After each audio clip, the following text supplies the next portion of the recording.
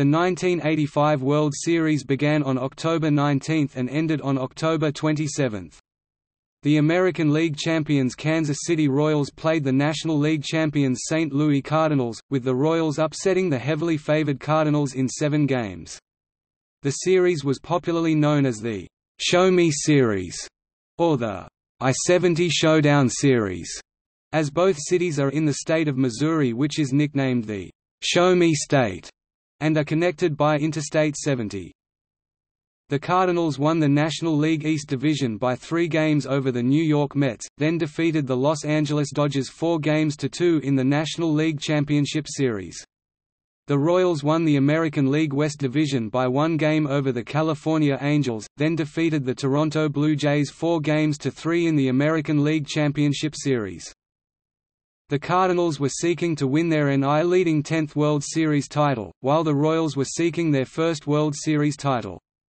The Royals were completing one of the most successful decades by any expansion team, with 6 division titles and 2 pennants from 1976 to 1985. This was the first World Series in which all games were played at night.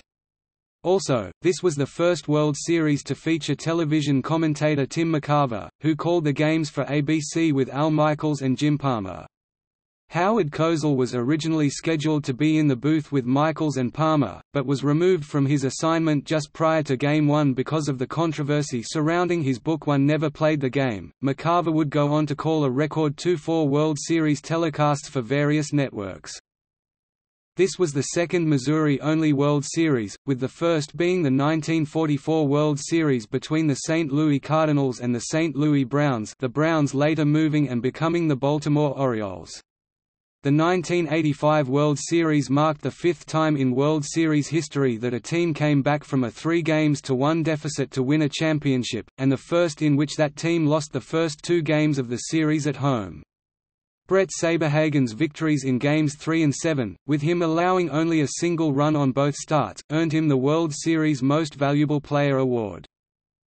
This was the last World Series in which the designated hitter was not used in an American League baseball park.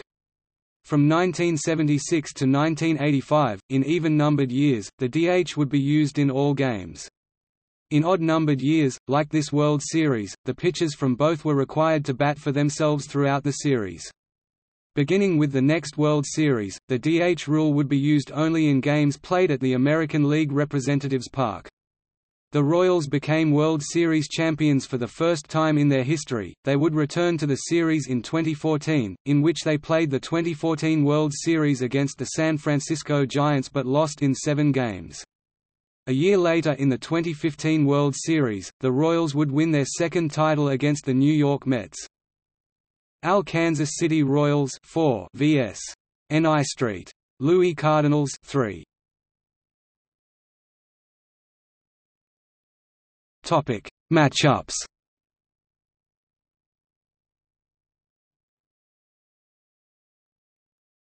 Topic: Game 1. When Lonnie Smith led off for the Royals, he became the first player in MLB history to be traded from a team, the St. Louis Cardinals, during a season and play against that team in the World Series the same season. John Tudor scattered 7 hits in 6 2/3 innings for the Cards and won with relief help from Todd Worrell. The Royals struck first in the second on Steve Balboni's RBI single with runners on first and second, but the Cardinals tied it off of Danny Jackson in the third on Willie McGee's RBI groundout with runners on second and third. Next inning, Tito Landrum doubled with 1 out, then scored on late-season acquisition Cesar Cedeno's RBI double to give Jackson the loss despite Jackson throwing 7 innings of 2-run ball. The Cardinals padded their lead in the 9th off of Dan Quisenberry when Tom Hare singled to lead off and scored on Jack Clark's double. This was the first Saturday night game in World Series history. The series began on a Saturday from 1969 through 1976, and again from 1985 through 2006 with the exception of 1990, which began on a Tuesday night.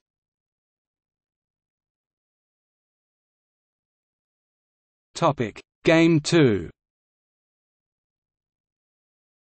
The Royals went up 2-0 in the 4th off of Danny Cox when Willie Wilson hit a lead-off single that was followed by back-to-back RBI doubles by George Brett and Frank White.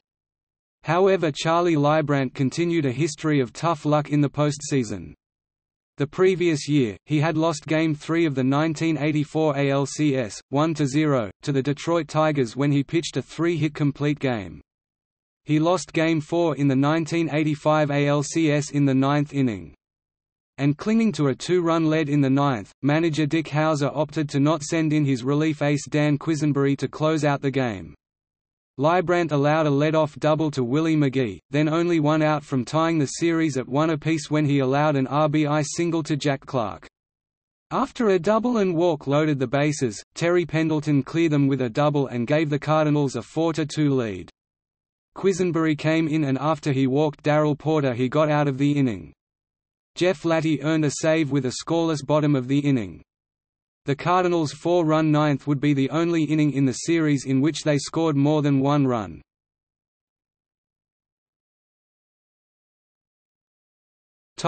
Game 3. The Royals got back into the series by riding ace Brett Saberhagen to a 6–1 victory against 20-game winner Joaquin Andujar. Saberhagen flashed messages on the television screen to his pregnant wife who was due to give birth any day. She eventually gave birth on October 26 in Game 6. The Royals went up 2–0 in the fourth on Lonnie Smith's 2-run double that scored Jim Sundberg and Buddy Biancalana, who had walked and singled, respectively. Royals second baseman Frank White made history by becoming the first second baseman in the history of the World Series to hit in the cleanup spot in the batting order. White came through with a 2-run home run off of Andujar in the fifth after George Brett got on base. The Cardinals scored their only run of the game in the sixth off of Brett Saberhagen on consecutive singles by Ozzie Smith, Tom Hare, and Jack Clark.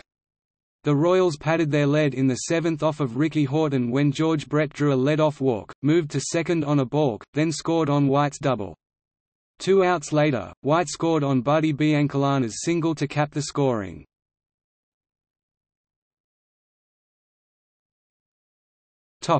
Game 4. John Tudor's complete game shutout put the Cardinals on the verge of winning their second World Series in 4 years. Tito Landrum, only playing due to a tarp injury to Vince Coleman, continued to make his case for Series MVP with a home run in the second off of Bud Black. Next inning, Willie McGee homered also to make it 2–0 Cardinals, who added to their lead in the fifth when Terry Pendleton tripled with 1 out and scored on Black's throwing error on Tom Nieto's bunt attempt.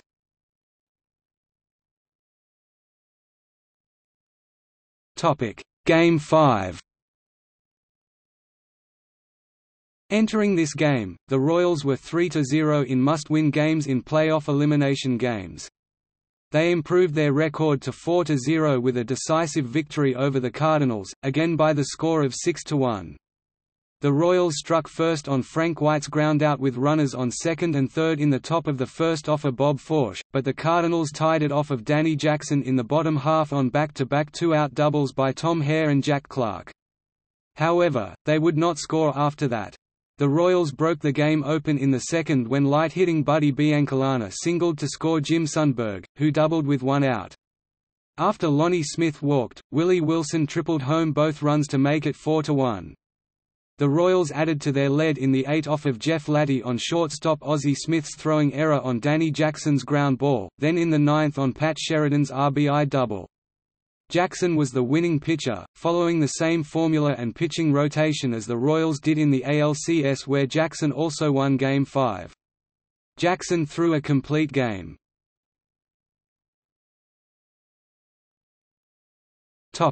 Game 6. A pitcher's duel unfolded between Danny Cox and Charlie Leibrandt, the tough luck loser in Game 2. The game was marked by controversy.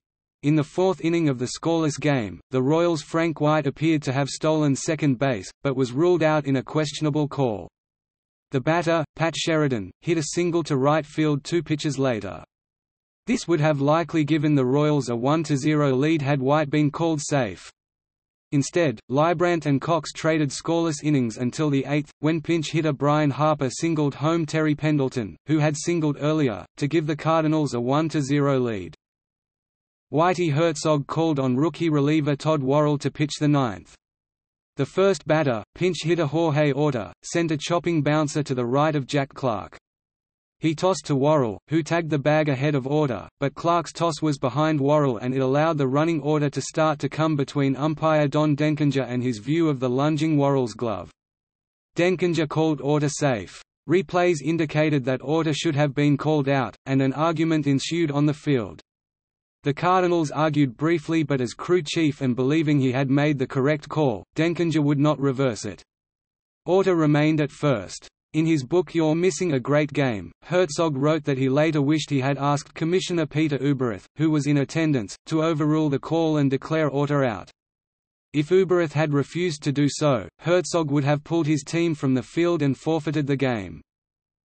Instead of 1 out and no one on, the Royals now had no outs and a runner on first for batter Steve Balboni. Balboni lifted a pop-up in foul territory along the edge of the first base dugout. Jack Clark, who had only recently made the transition from right field to first base that season, lost track of the ball as he looked to find the dugout and the ball dropped on the top step of the dugout. Balboni then singled 2 pitches later, putting runners at first and second with nobody out. Onyx Concepcion was sent in as a pinch runner for the slow-footed Balboni. Catcher Jim Sundberg attempted to sacrifice the runners over, but he failed. With 2 strikes he bunted anyway and it was sent back to the pitcher and was fielded by Worrell, who threw to third for the force out of Orta. Porter then allowed a passed ball, allowing Concepcion and Sundberg to advance to third and second, respectively. With first base now open and 2 runners in scoring position, Herzog then chose to walk Royals pinch hitter Hal McRae to set up a potential double play. McRae would be replaced by the faster John Wathen to pinch run to avoid a potential double play. With the bases loaded and 1 out, pinch hitter Dane Iorg blooped a single to right field. Pinch runner Onyx Concepcion scored the tying run and Sundberg approached the plate with the winning run. Right fielder Andy Van Slyke's throw was on the money, but Porter was unable to tag Sundberg before he slid home safely with the game-winning run. The Royals celebrated the rally, and mobbed home plate. The Cardinals went to their dressing rooms, only to find champagne waiting for them and plastic over their lockers in anticipation for the celebration. Denkinger stated that he still believed he had made the right call until he later met with Commissioner Peter Ueberroth after the game and had the opportunity to see the replay himself. He would later claim that he was waiting to hear the ball land in Worrell's glove while watching the bag for Orta's foot. Due to the crowd noise in Royals Stadium, he ruled Orta safe because he never heard Worrell catch the ball.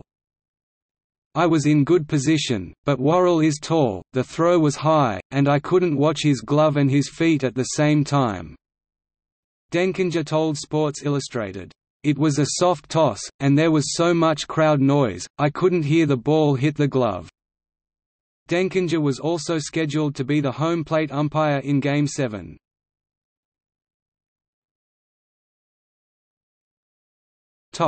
Game 7.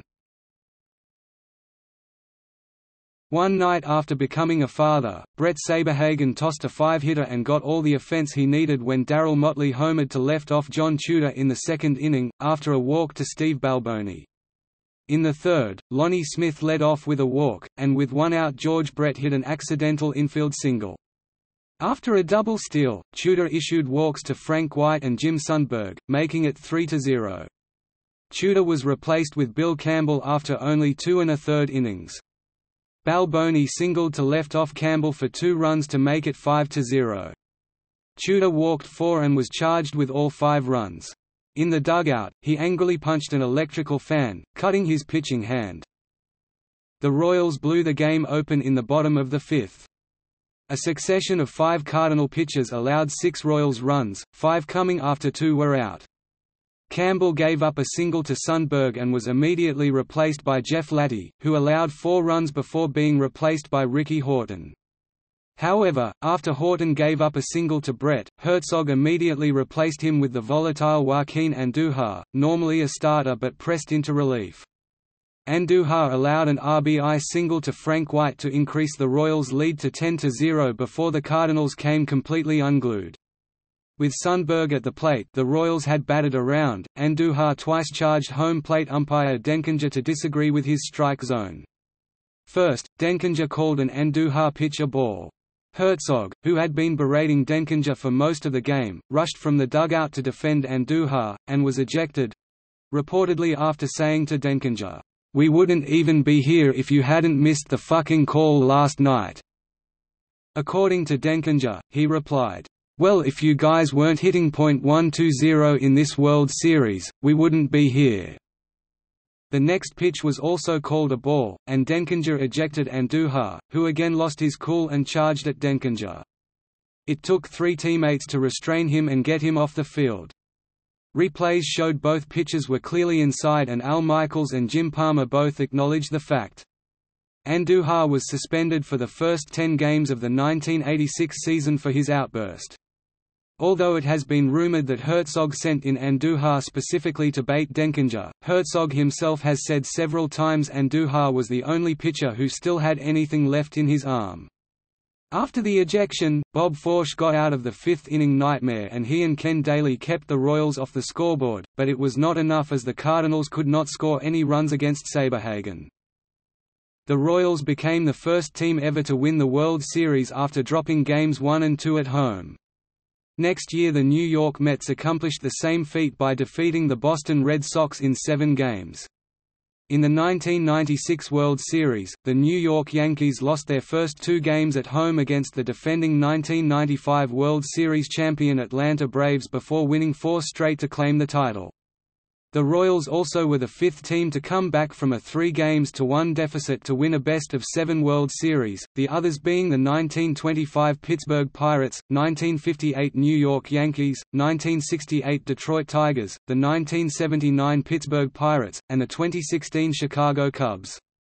The '85 Royals had previously come back from a 3-1 deficit to win the American League Championship Series against the Toronto Blue Jays.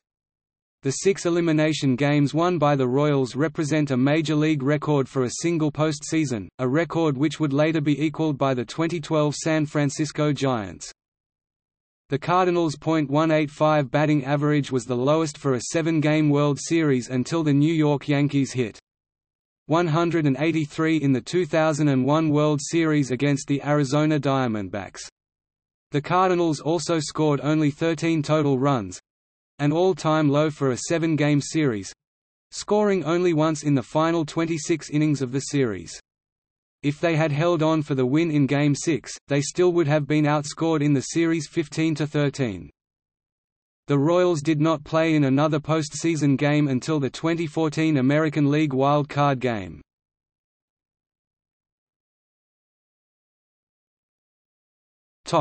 Composite box. 1985 World Series 4-3, Kansas City Royals AL over St. Louis Cardinals NL.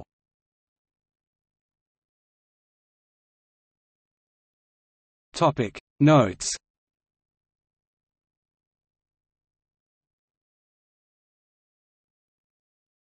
Topic See also